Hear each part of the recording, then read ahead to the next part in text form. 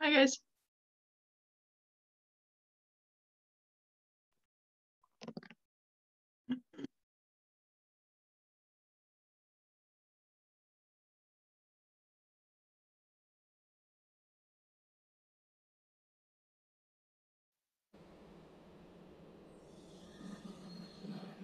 We'll give it another minute and then we'll get started.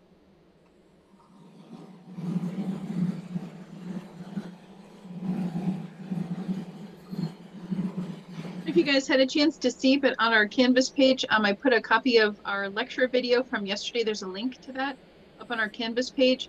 Unfortunately, the waiting room wasn't set up right, so the video actually is about 20 minutes longer than it needs to be because it was recording people who were waiting for the meeting to start. When I uploaded the video to my YouTube page, I cut out that portion of it, and then today's lecture video should be just our lecture and not everybody hanging around waiting for me to show up. Okay, so we'll give it maybe like one more minute and then we can go ahead and get started. We're going to finish up chapter 1.1 today, and then we'll start chapter 1.2. And then we'll have some time at the end to maybe work on some classwork problems. And then we'll do some classwork problems for 1.1 and then also 1.2.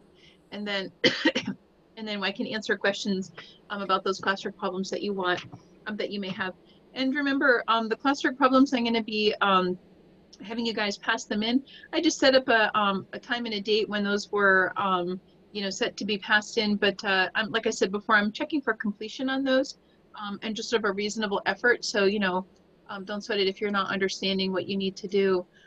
Also, I think it's sort of flexible about when you pass it in, but if you can pass them in by the quiz time, which will be next week, then we should be good to go. Okay. So just a quick review. So yesterday we were talking a lot about vocabulary and making sure that we were all on the same page about stuff. We talked about sort of our dimensional space, right? 1 dimension, 2 dimension, 3 dimensions. And then we talked about the difference between a point and a vector. And then when we talked about vector addition, like 2 vectors here, and we talked about the parallelogram rule for adding vectors.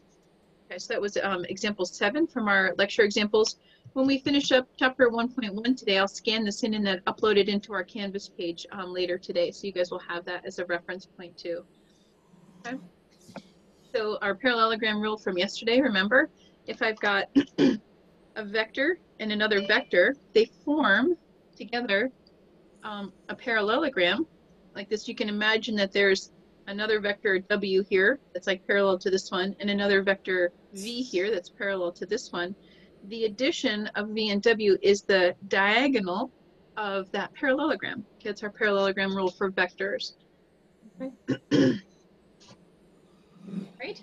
So with that, I'm gonna continue on. We're talking about like mathematical properties of vectors. So another mathematical property that I wanted to talk about was what we call scalar multiplication.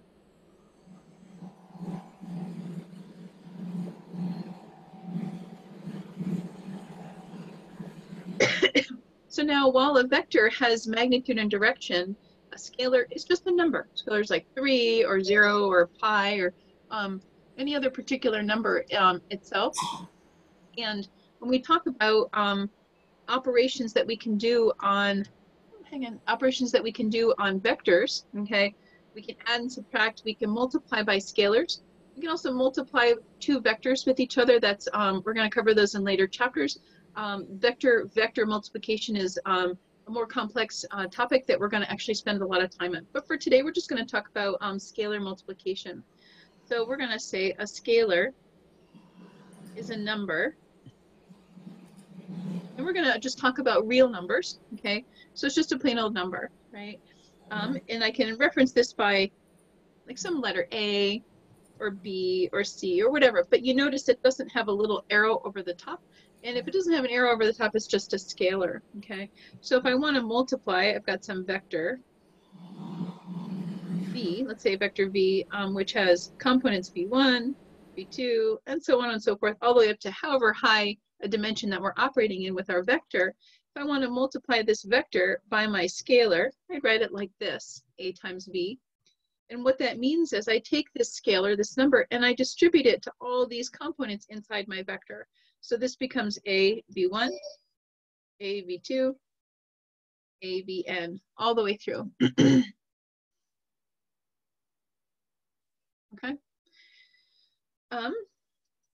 This is basically scaling the length of the vector.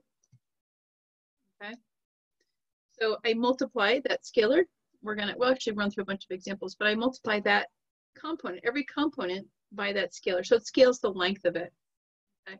So we can say also that if a, the scalar, is a negative number, -1, -5, whatever, okay, then what it does is it also flips the direction of the vector. We're going to graph these out so you can see what it looks like. Okay, so let's say, for example, if I have, if I've got my vector b, okay, then if I multiply v times a, be a times v, right? So I'm multiplying, I'm scaling it. So whatever a is, it changes the length of v. Okay.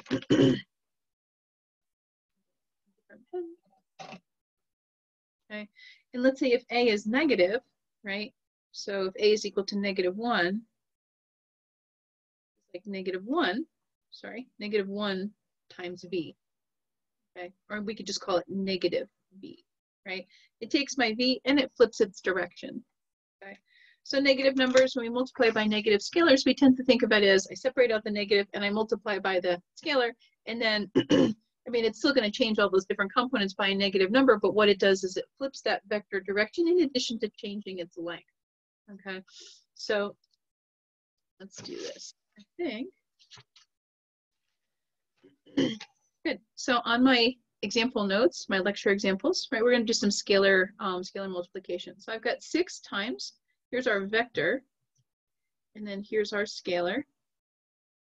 6 is our scalar, 1, 2, 3 is our vector, right? So now what I'm going to do is 6 times v is equal to 6 times 1, 6 times 2, 6 times 3, right? And I can make that through, so it's going to be 6v equals 18. Okay, I distributed that scalar into each component within my vector. Okay.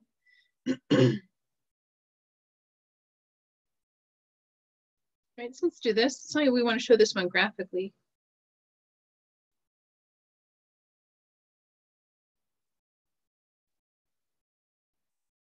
Okay, so z equals 1, 1. Here's our z. 3 times z, so 3z is equal to, I'm going to distribute 3 to each of these. It's going to be 3, 3. So 3z is going to be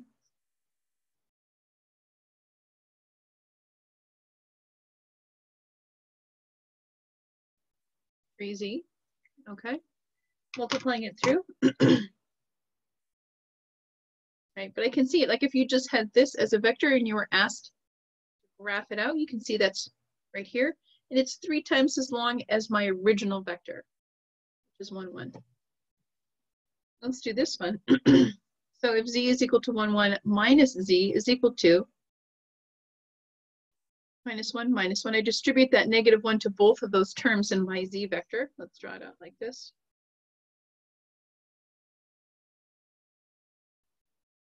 Right, so here's my z. Now, -1, -1. Here's my minus z.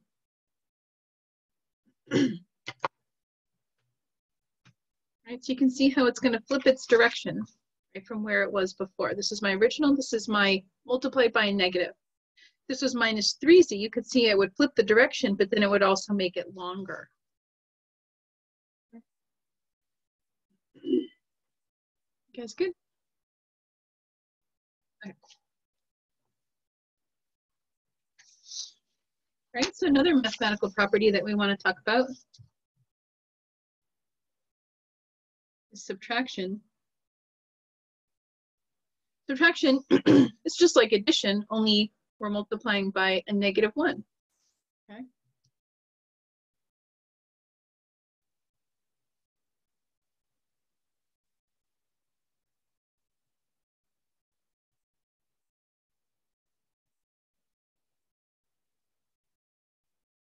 Right. So I'm going to do the same properties that I did with addition, except that I'm multiplying by a -1.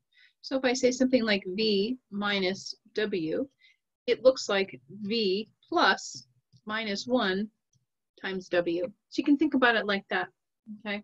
But essentially what we're going to do is same thing that we did with addition. We're going to do component by component, but now we're going to subtract them. So it's going to be v1 minus w1, v2 minus w2, and so on and so forth, all the way out to the end, okay? And like we said before with addition, these things have to have the same dimension in order for that to work. There's a parallelogram rule for the subtraction I want to show you.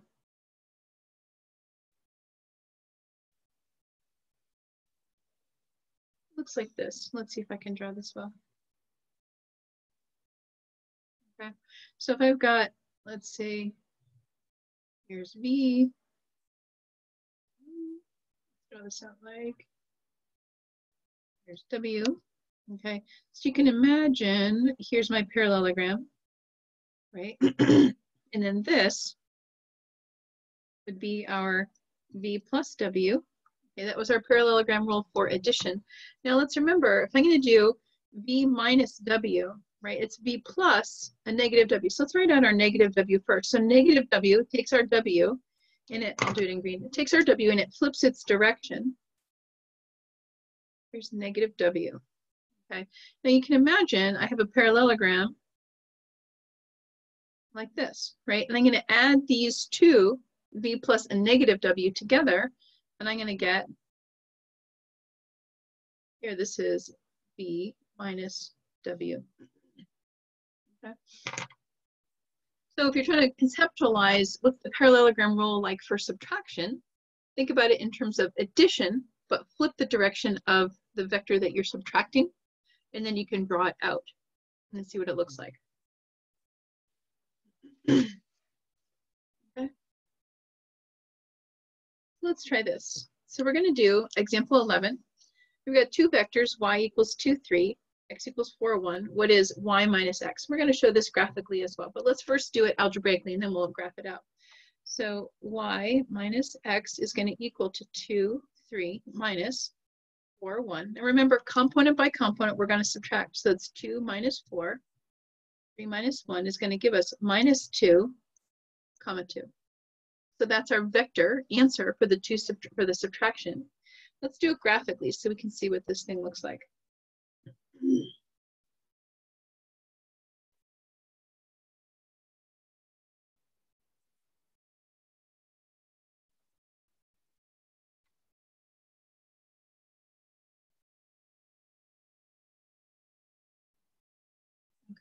So I'm going to graph this out. So my y is 2, 3. So let's do this in different colors.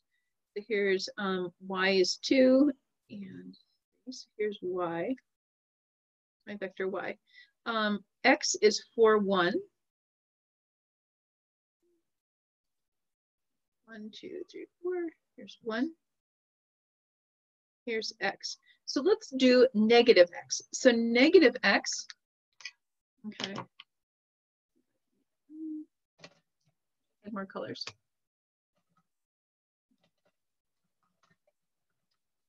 Okay, so -x, right, is going to equal to -4 minus 1. So 1, 2, 3, 4, minus 1. Here's -x. Okay, when we go to add these together, and we're going to get -2, +2. So -2, +2. So here is y minus x, right here. Okay. You can see our parallelogram rule, right? This is going to be the diagonal of a parallelogram. Okay, that's going to be adding y and minus x together. Okay. Everybody see how we did that?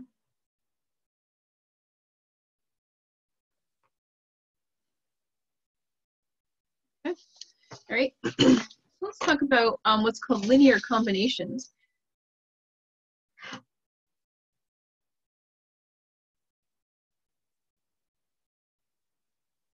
So linear combinations is just a way of saying, I'm going to combine scalar multiplication with addition and subtraction.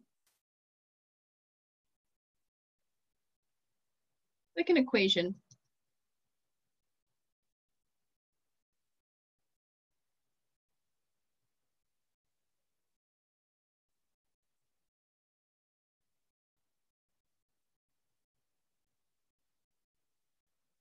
Okay. And it's basically a way of saying, right, if I have v as a vector, w as a vector, and let's say I have a and b as scalars, okay, I can combine, I can do scalar multiplication on my vectors, and then I can add and subtract. So I can say av plus bw, right? You have to watch your order of operations, do the multiplication first, and then add your corresponding components. Okay, or I could subtract them, or I can work it. Okay, so we'll do some examples to make it clear about how we do this. So my example page. So example 12, we're going to do some linear combinations here. So I've got 3 times 5 minus 2, 7, plus 5 times minus 3, 1, minus 4. So 3 and 5 are our scalars. 5 minus 2, 7, minus 3, 1, minus 4 are our vectors. Okay, so the first thing I need to do is I have to do multiplication first, order of operations. Okay, so I'm going to multiply this out first. So I'm going to multiply out 3. So I'm going to go 3 times 5. So that's 15. 3 times minus 2. 3 times 7. Plus, I'm going to multiply out the 5. Minus 15. 5 minus 20. And now I'm going to add corresponding components. So 15 minus 15. Minus 6 plus 5. 21 minus 20. And that's going to equal to 0, minus 1, 1. Okay. Just watch your order of operations because you don't want to, if you add them first and then multiply, it's going to be wrong. Let's do it again. Here, this is a negative. Okay. So this is going to look like negative 2, minus 4, minus 6, minus 8, plus 3 times. It's going to be 27, 24, 21, 18. And now we're going to combine component by component. Minus 2 plus 27, minus 4 plus 24, minus 6 plus 21, minus 8 plus 18. Okay, putting it all together, right? Did I do this? This is minus 2, 25, right? 20, 15, and 10. Okay.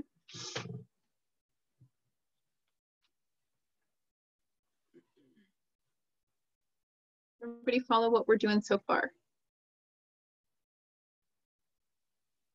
Good. All right. So some other stuff, also mathematical properties, but these particularly about vectors. So if we talk about a unit vector, when we say what is the unit vector? A unit vector is where I take this one, basically, we'll write it out what it means first. So it has a magnitude equal to 1, right?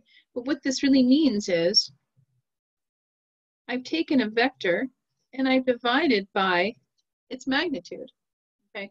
Which is also what we said was our mathematical algorithm for calculating the direction of something, okay? So unit vector has a magnitude equal to 1, okay? But how I actually arrive there is I take that vector and I divide each component by its magnitude, okay? So in example 13, we have the vector 2, 3. We're going to calculate the unit vector for this, okay? So that means I have to calculate, right, its magnitude first.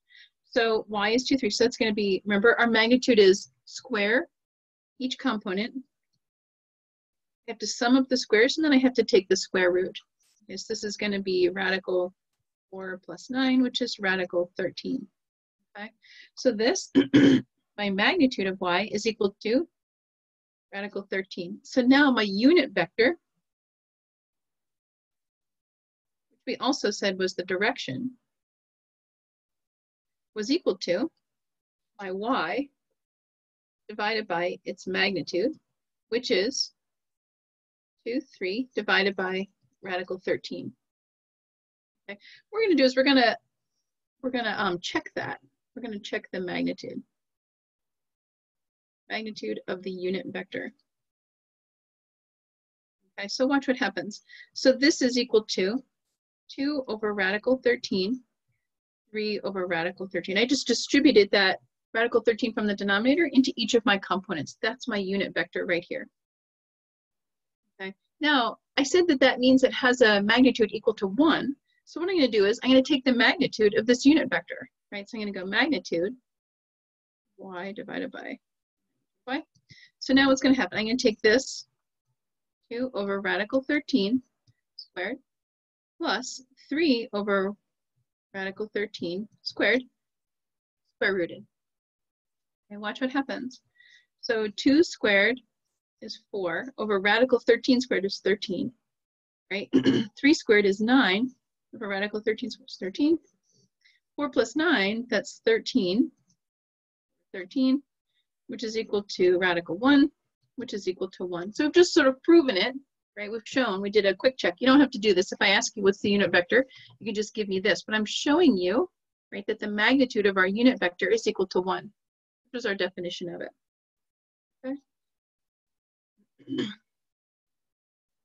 Okay. Another important concept is the concept of parallel vectors. Remember from geometry days, right? Parallel, if I have two parallel lines, right, they're like railroad tracks. They're never intersecting each other. So railroad tracks, so I've got these two vectors, right? They may have the same, magnitude, they may not, but they definitely have the same direction, okay? So we say vector v is parallel to vector w. We write it like this. This stands for parallel, okay? If each component, or we'll say if they are scalar multiples of each other. Okay. Now what that means is each component of v and w have to have the same scalar multiple. Okay. So that means that it must have same scalar multiple for all components. If even one of them isn't a scalar multiple, then it's not parallel. Okay. So we'll try example 14. We'll show you. Are they parallel? So there's a way to check. You can kind of look at it. 1, 2, 3, 2, 4, 6. You can kind of get a feeling for it. But let's do the whole check. Okay. So what I'm going to do is I'm going to take each component and I'm going to set it up like this. I'm going to go 1 equals, I'm going to pick some variable. I'm going to say a times 2. So this component here is a times that component. This component here, I'm going to make it the same, a times 4. This component here is equal to a times 6. Now I'm going to solve for each a and then make sure they are the same. Okay, so on the first one, I'm going to get 1 divided by 2 equals a, right? This is 2 divided by 4 equals a, which is the same thing as 1 divided by 2. This is 3 divided by 6, which is the same thing as 1/2. So the a's are the same scalar multiple for all components. Therefore, we can conclude that these two are, yes, it's parallel, okay? Now on this one, I'll set it up the same way. So 1 equals a times 2, 2 equals a times 5, 3 equals a times 6. It seems you can kind of get a feeling for it, right? So I'm going to solve for a. So a equals 1/2. I solve for a here. A equals 2/5. Well, it bombed out right away, right? Already. I don't even have to finish it because I have a's don't match. Therefore, no, not parallel. Okay? As soon as you get one set that doesn't match, that isn't true, okay, that they're not the same scalar, you can just stop. You don't have to go through the rest of them, okay? But as long as they're all the same so far, you have to keep checking to make sure that they're all the same, okay? So these two are parallel, these two are not, okay? Because this one bombed out right there, all right?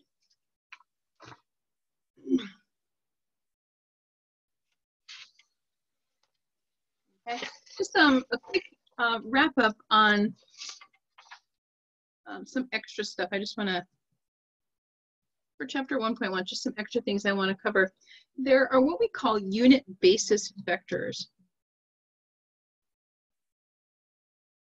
There's a whole range of things, topics in linear algebra that we use unit basis vectors for. Okay, we're really not going to be covering a whole lot of it.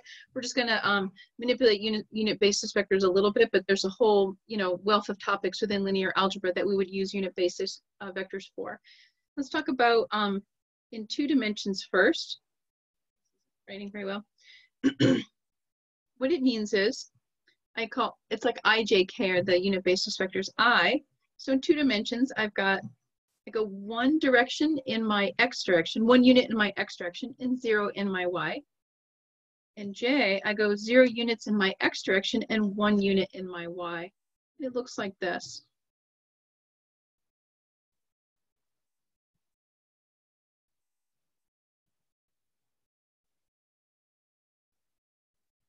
Like that. Okay, that's my I and my J. In 3 dimensions, I is 1, 0, 0. Right? I have my x, my y, my z. My j is 0, 1, 0, x, y, and z. And my k for the 3rd dimension, 0, 0, 1. And it looks like this.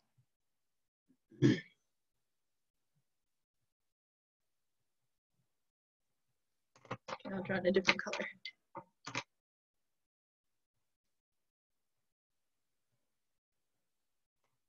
Yes, I would have gone out 1 in my x direction, 1 in my y direction, and 1 in my z direction, IJK. I can represent any vector as a linear combination of unit basis vectors.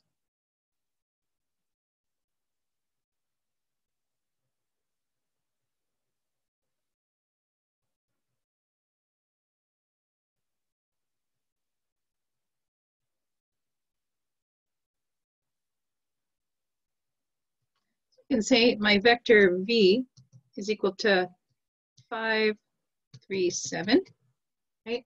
But I can also represent this as 5 times I plus 3 times j plus 7 times k.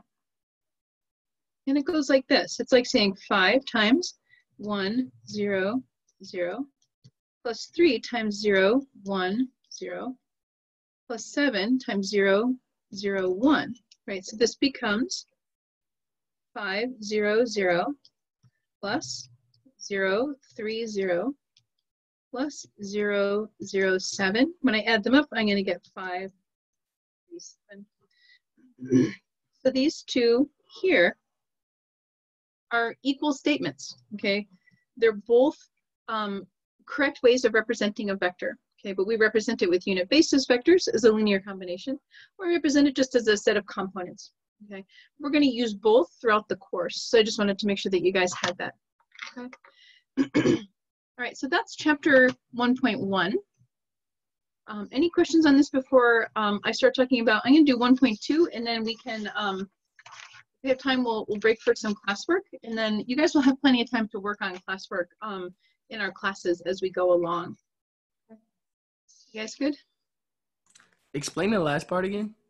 This part right here? Yeah, so it's just another way of representing vectors. Now, I'm only touching on a little bit. Like I said, the whole purpose of unit basis vectors is a big topic of discussion in linear algebra. And I'm only just covering the surface of it right now. But it's basically like a 1 unit vector, right? So I go 1 unit in the x direction, I represent that as an I. 1 unit in the y direction, I represent that as a j. And then 1 unit in the k direction, in the z direction, I represent that as a k, right? So 0, I've only moved 1 unit in the z direction, only moved in the x direction, only moved in the y.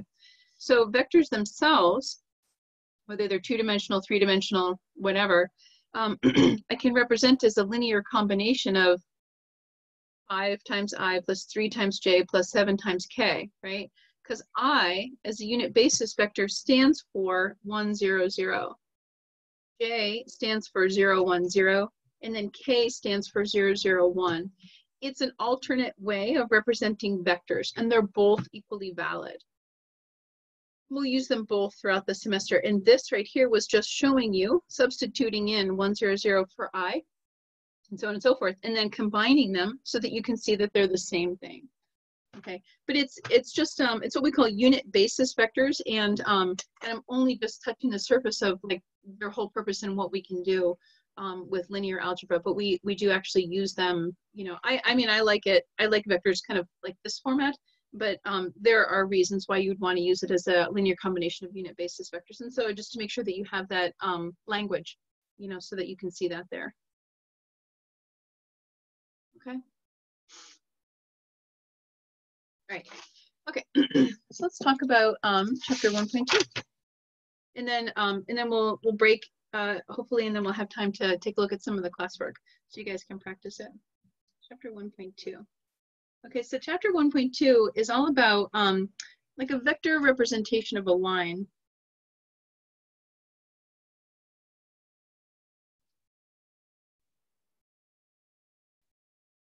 Lines and planes. We'll talk a little bit about planes. We're mostly going to focus on lines. So, you know, when we've talked about straight lines before, again, like in our algebra classes and stuff, we talk about y equals mx plus b, gives us the slope. You know, y-intercept, we have an equation that represents it. The problem is then we're bound to a coordinate axis. But if I can represent a line using a vector, right? So I've got a vector on, and this is my line right here. What I want to do, it kind of takes it out of coordinate space and it gives me a little bit more power for how I want to be able to manipulate it. Okay, so what I'm going to do is I have a vector. Let me put this in there.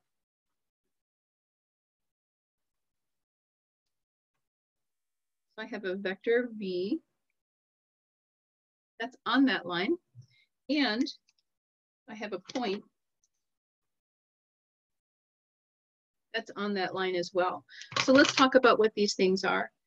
So x naught is a point on the line. Okay, and this can be an x, y coordinate. We're going to start off with 2 dimensions, or it could be an x, y, z. Okay, but it's basically just a point on the line. It's like, it's analogous to, it's not equal to, but it's analogous to how I need the y-intercept on the y equals mx plus b in order to define that line as a unique line. I need a point and I need a vector.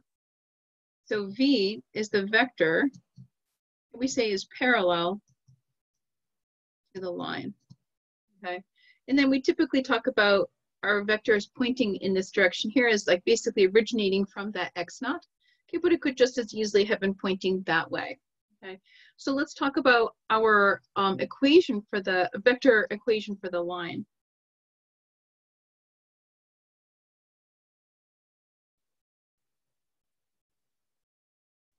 Okay, so our vector equation for the line goes like this.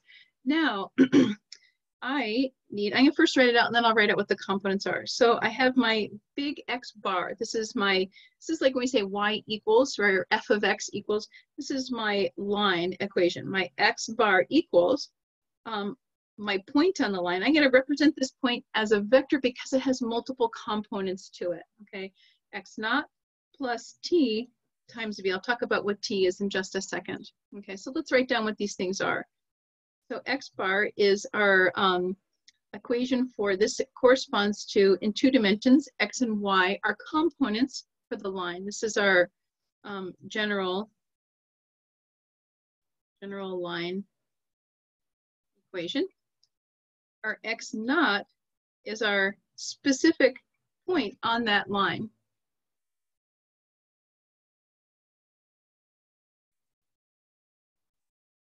Okay, that's this right here. We, like I said, it's not technically a vector, but we represent it with the bar over the top because it's not just a single x naught. It's got different components in x naught, y naught, or x naught, y naught, z naught, depending on what dimension we're in. So v, we said before, was a vector that's parallel to the line. And then t is what we call a parameter. It's a scalar. And it allows us to generate points along that line, right? So it's kind of like when y equals mx plus b, then if I pick a value for x, I can, plug it all into the equation, then generate a value for y. I can get this, can build up the line by figuring out all these tiny little points that are on that line. Same thing for the parameter, right? This is all real numbers. I can plug in any value I want, and I'm going to get some kind of x, y coordinate pair that's going to give me another point along that line, okay? So let's write it out like this. This is your big equation. That's the important thing. Okay, we're going to keep repeating that over and over again. Okay, I can break this down into my component pieces, right? So my component pieces like this. So I can say x, my x component, right? My x is equal to x naught plus t times v1. My y coordinate is equal to y naught plus t times v2. And if I was in 3 dimensions, I'd say z equals z naught plus t times v3. Okay, but these are our component pieces. This is also what some books call the parametric equation, where I represent it in terms of parameters, okay? So I've broken down, I've got my x component, my y component, and I have it in terms of my parameter t, okay?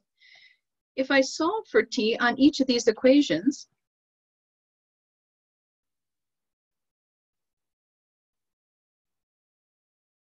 on both equations, it's going to give me what we call a symmetric equation. So let's do this. I'm going to solve for t here. So I'm going to get x minus x naught divided by v1 equals t. You can do the same thing here. Y minus y naught divided by v2 equals t. This is the same t. I can set these equal because it's the same t. So what I get is x minus x naught all over v1 equals y minus y naught all over v2. And this is what we call a symmetric equation. Okay, all of these 3, right, are all just different representations. They all come from our vector equation, okay? They're just different ways of representing it. They give us different pieces of information. This tells us the general equation for the line, right? I can break it down into component pieces, and we're going to use this later, okay, in chapter 1 when we're looking for intersections of things. Okay, we're going to break it down in components. We're going to plug x into somewhere, y into somewhere, okay? Here, I've got the symmetric equation. Symmetric equation is great to be able to tell if a point is on the line. I can plug it in, see if the equality holds true. This equation is really great for generating points on the line because I can pick a value for t, plug it in, and get my x and my y coordinate. Okay, so all of these things have their places, but they all derive from our vector representation of the line. Okay, we're going to work through examples so that you can see like how this all works. Okay. So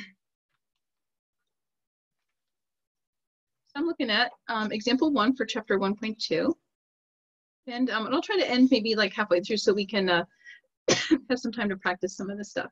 So there's a line in R2 that's parallel to V. This is our vector V, and it contains the point -1, 1. Find and compare the vector, parametric, and symmetric equations. So we were given pieces that we're going to plunk into our equations. So first off, I'm going to remember my vector equation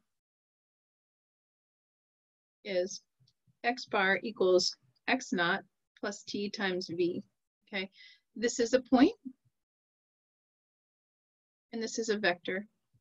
Okay, I was given a point on the line and I was given a vector parallel to the line. So I'm just going to plug those in. So the vector equation is going to be x bar equals the point minus 1, 1 plus t, my parameter, times 2, 3. I just plugged it in. That's my vector equation for this line. Okay. Let's do our parametric equation.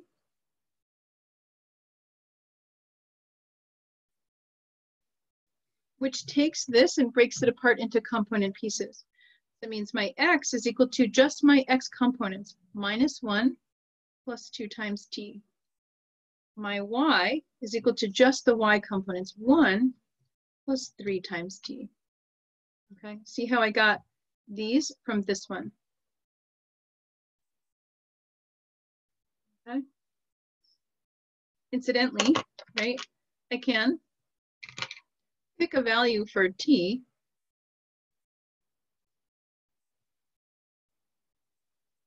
and generate a point on the line. So let's do that. So we'll pick a value for t. So if I pick pretty easy, t equals 2, right? And I plug this in, that's going to be x is equal to minus 1 plus 2 times 2. So 4 minus 1. So 4 minus 1 is equal to 3. Y is equal to 1 plus 3 times 2. 6 plus 1 is 7. So a point on the line is equal to 3, 7. We just generated a point on that line. But choosing a value for t, I could pick other values of t, and loop through from 0 to 1,000, and generate all these points on the line. Okay, that's my parametric. Let's do the symmetric.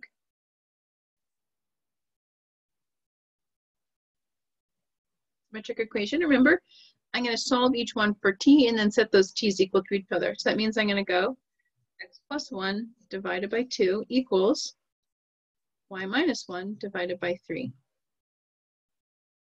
Okay. So we just said 3, 7 was a point on the line. So I'm going to check, is the point 3, 7 on the line? Okay, so I'm going to go plug 3 in for x, 3 plus 1 divided by 2. I'm going to put a question mark. I'm going to go 7 minus 1 divided by 3. 3 plus 1 is 4 divided by 2. That's equal to 2. This is 6 divided by 3 is equal to 2. Check. Yes, it's on that line. You can see what it'll look like if I go, let's try, what did I try? Maybe 5, 7 on the line. We're going to check that, right? We just said that 3, 7 was on the line, so let's try 5, 7. So I'm going to plug in 5 for x. So I'm going to go 5 plus 1 divided by 2. I'm going to put a question mark equals 7 minus 1 divided by 3. So this is 5 plus 1, 6 divided by 2 is 3. This is 7 minus 1, 6 divided by 3 is equal to 2. 3 is not equal to 2. Therefore, 5, 7 is not on the line. It's not a point on this line, in case we just did a quick check.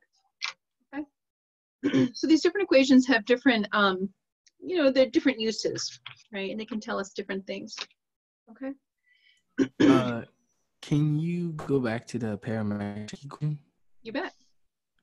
Like, what happens if, like, when you pick a point and, like, say you pick 0 or 1, like, what happens then? Yeah. So if I pick 0, right, because t is all real numbers, so I can pick any value that I want. Okay. So if I pick t equals 0, then I'm going to get, right, minus 1 plus 0 is my x, and then 1 plus 0 is my y. So minus 1, 1 is a point on that line. Thank you. Right. Yeah, you're just generating. So this one is really great for generating points. You can imagine like a computer program, right, where I say, you know, I'm going to loop through for all values of t between minus 100 and positive 100. And then for all of those values, I'm going to generate x coordinate and a y coordinate. And then as I get that x and y coordinate, I'm going to plot it. I'm going to plot a dot. So I'm going to have, you know, some line that's going to build up dots, right? And it's going to go through. So when t equals 0, minus 1, 1 is the point on the line. Okay. That's good.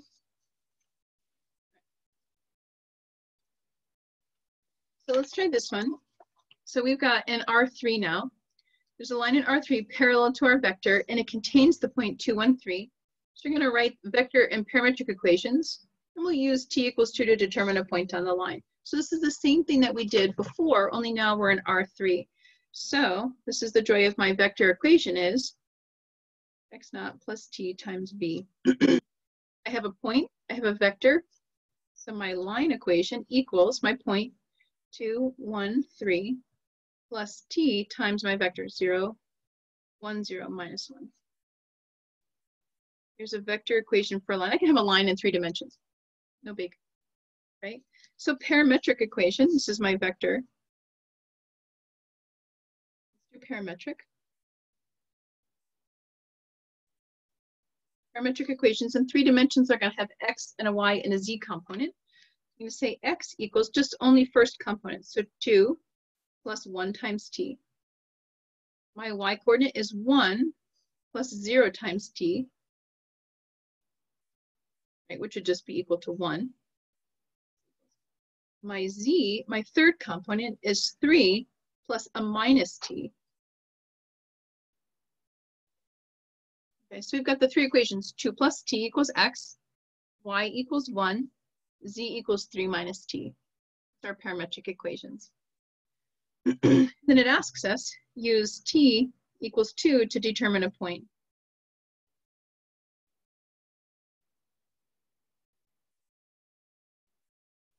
Okay, so I'm going to say x equals 2 plus 2, y equals 1 plus 0 times 2, z equals 3 minus 2. So 2 plus 2 is 4, 1, 1. So when t equals 2, our point is 4, 1, 1. Okay? So in 3 dimensions. This is I'm sorry. Would it have any problems where it's like R to the N? You know, most of the stuff that we're going to do in this class is for writing equations of lines and points. We're going to be basically focusing on 2 and 3 dimensions. Certainly with scale up, you just have to choose different variables. I think we go up to like W and whatever other variables you want. But typically, I mean, this will scale, right? But we typically in this class tend to focus on 2 and 3 dimensions because although this is a math class, right, you want to be able to apply all this to actually, you know, using these as a basis for algorithms for writing, you know, game applications, right? And games are going to be in 2 and 3 dimensions. So yeah, you know that the math will scale, but it's not something that you're going to be using practically. Okay. All right. So what happens now if I have 2 points and I wasn't given a vector, right? I just have 2 points and I need to be able to come up with the vector equation for the line. Well, let's write out our vector equation. So I've got x equals a point plus t times a vector. Okay, in this case, right, when I've been given 2 points, v is going to be the displacement vector between our 2 points. Okay, and then our x naught is going to be the initial point that we choose. Remember, our displacement vector is terminal minus initial. Okay, so it doesn't matter which point you choose as terminal and which point you choose as initial. Okay, so if I choose this one as my terminal and I choose this one as my initial, okay, I have to remember, I'll often write it down because I'll have to remember this will become a part of my equation and then I'll set up my equation like this. So let's do this, we'll do them both. So the terminal point will be 3, 2, and the initial point will be -1, -5. Okay, so let's calculate out our v as a displacement vector, terminal minus initial. So 3, 2 minus -1, -5. So 3 minus a -1 is 4. 2 minus a -5 is 7. Okay, so now my initial point is this. My vector parallel to the line is that. So I'm going to plunk those down into my equation. So my equation looks like x equals x bar, my initial point, -1, -5, plus t, my parameter, times 4, 7. Totally okay. Let's do it the other way. So if I say my terminal point equals -1, -5, and my initial point is equal to 3, 2. So now my displacement vector looks like terminal minus initial, -1, -5, -3, 2.